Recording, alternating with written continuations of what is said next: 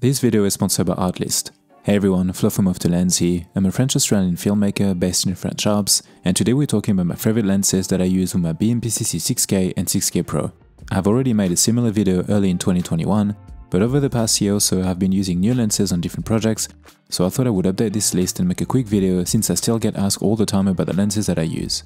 So in this video I will talk about the lenses that I use the most for my documentary and travel work, as well as some that should be strongly considered for any 6K, 6K G2 and 6K Pro user. Before I start, don't forget to subscribe to see more videos like this one, and let's get into it.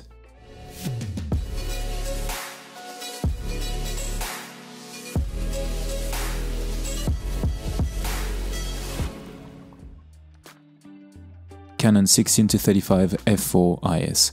I have said it before, this is the lens that I use the most. It is not the most exciting lens out there, but it is a very useful one. It is small, light, has IS, which is great for me since I do a lot of documentary and travel content, and it also happens to be weather sealed, which can be very important depending on the location that I find myself in. It is my go-to lens, and you can pretty much shoot everything on it since 16-35 gives you a pretty good range. This is a great handheld lens. The internal zooming is also a plus for gimbal work, for example. I would say more than half of my content is now shot with this lens on the 6K Pro. As always, all the gear mentioned in this video will be listed below. Meike S35 25mm t2.1. I think any 6K or 6K Pro user should consider cinema lenses as they recently became very affordable and the image you get with them on these cameras can be beautiful. In 2021, I included the Meike S35 35mm on my list, and for good reason. I now own the 18, 25, 35 and 50, but the 25mm is definitely my favorite, and it comes down mostly to focal length. A 25mm and a Super 35 sensor allows you to pretty much shoot anything, from landscape to people. The image is beautiful and the lens is also great to use. If you can afford it and are in the market for a nice cinema lens, or if you are thinking of getting your first cinema lens, then you should definitely consider this one. Feel free to watch my full review linked below. Greyjoy 50mm 1.8 anamorphic lens. When I made the previous lens video, I hadn't heard of Greyjoy lenses, let alone tried one, or any anamorphic lens for that matter. I had been wanting to shoot anamorphic for a very long time, but it was either too expensive or I didn't have the correct camera or mount. So when Greyjoy approached me asking me if I wanted to test out the new 1.8 lens, I was very excited. For me, wanting to shoot anamorphic was more about the look and feel, rather than fitting more in the frame or having crazy flares. I really like the image that comes out of this 50mm. I pretty much loved every single clip I ever shot. There is such a distinct feel to anamorphic footage, and I think it is hard to stay neutral when it comes to liking or not liking the image. I tried to use the lens in a lot of situations since then, and I was pleased with it every single time. I now have the 35mm as well, and whilst I prefer the wider focal length, the 50mm gives you a bit more of that anamorphic look, so I prefer to include this one. However, I think it is important to remember that anamorphic lenses are meant for a specific look, so I wouldn't recommend it for people that want an all-purpose lens, or as a first lens even. But if what you need or want is an anamorphic lens with a reasonable price, then again, this is a pretty solid option. Feel free to watch my full review of both lenses linked below. And now a quick word about today's sponsor, Artlist. As you know, I've been using Artlist for nearly 4 years now for pretty much all my work, whether it is for YouTube, commercial or documentary projects, and they recently had a major update, Artlist Max. With Max you still have access to thousands of songs and SFX with unlimited downloads, but you now also have access to footage, video templates, plugins and even an editing software. You can choose Max Pro, which is basically everything you need to create amazing content, all in one plan, covering every project worldwide from personal to commercial for $39.99 per month. And Max Social, which has all the features of Max Pro, tailored specifically for social media creators for $29.99 per month.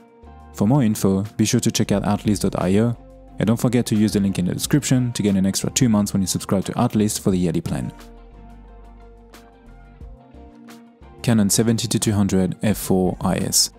Depending on the work you do, you will most likely need a telephoto at some point, especially if you work outdoors a lot like I do.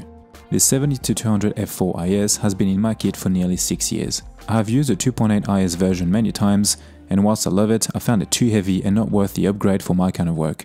For documentaries and travel, I want to have small and light lenses so I don't have to carry a lot. The stabilization on this lens is incredible too. The fact that it is weather sealed is again very helpful. For example, I shot a lot of my Antarctica content handheld using the 70-200.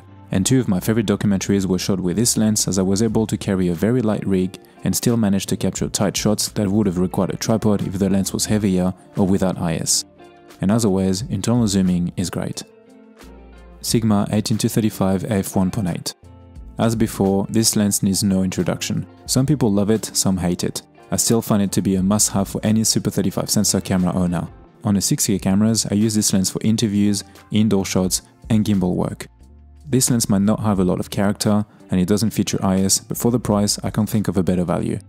Even though it has a reputation of being a boring lens, I personally capture some of my favorite shots with it. A question that I get asked a lot is why do I have both the Sigma and the Canon 6x35, since they are quite similar in range.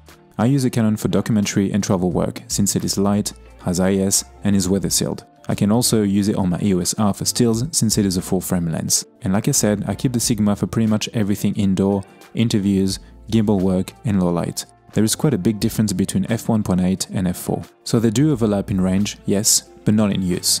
I always bring both on shoots and use them equally. As an example, earlier this month I was on a documentary shoot and I used a Canon handheld on a 6K Pro for outdoor shots, and I used a Sigma on a regular 6K indoor since it was very dark on an easy rig to compensate for the lack of IS. Contact size 28mm 2.8. And this list wouldn't be complete without my actual favorite lens. If you have been following me for a while now, you know that I own a set of vintage contact size lenses and I love them. They all share the same beautiful look and character, but I love my 28mm the most. It happens to be the first one that I ever bought and the one that I use the most out of the kit. Again, I found that focal length to be very useful. The great thing about it is that originally it is a photo lens, so you can operate it without a follow focus if you want to, and it is super light and small. Since it is a Contax Yashica mount, you do need to buy an adapter or get them cine-moded in order to use them on the 6K cameras. I chose the adapter option as it was quite cheap. I will link the adapters below. Again, if you're interested in these lenses, feel free to watch my full review of the set. That's it for me for today guys, hopefully this was helpful to you if you're looking for your first or next lens. Don't forget to subscribe and like this video if you did, and let me know what are your favorite lenses, and don't hesitate if you have any questions. As always, thanks for watching, and I'll see you in the next one. Bye. Also feel free to check out my new ebook, Freelance Documentary Filmmaking, an Introduction, where you can find a streamlined but comprehensive overview from pre-production all the way to marketing, built on years of my own experience shooting short documentaries around the world.